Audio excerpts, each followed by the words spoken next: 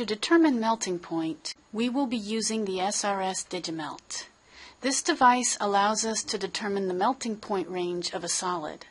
The melting point of a substance is always given as a range. Place the open end of the capillary tube into your sample several times, loading it with a little less than ½ centimeter of sample. If you have too little sample, you will not get an accurate result from the DIgiMelt. Repeatedly drop your capillary tube, closed end down, through a drop tube until your sample is at the bottom of the capillary.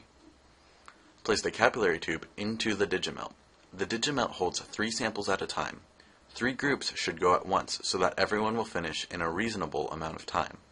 Turn on the DIgiMelt and adjust your settings. Find the accepted melting point value for your substance and set the starting temperature 30 degrees lower.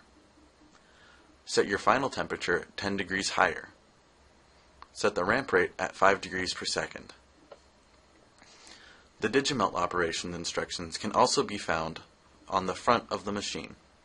Have your lab record ready. Then start the DIgiMelt. The temperature will rise slowly and you can view the sample through the lens on the front.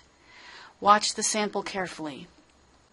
When you first see signs of melting in your sample, write the temperature down.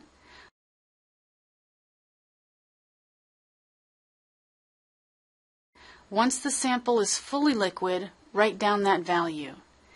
These values make up your melting point range. Dispose of used capillary tubes in the broken glass container. Remember to turn off the DIgiMelt if you are the last group to use it.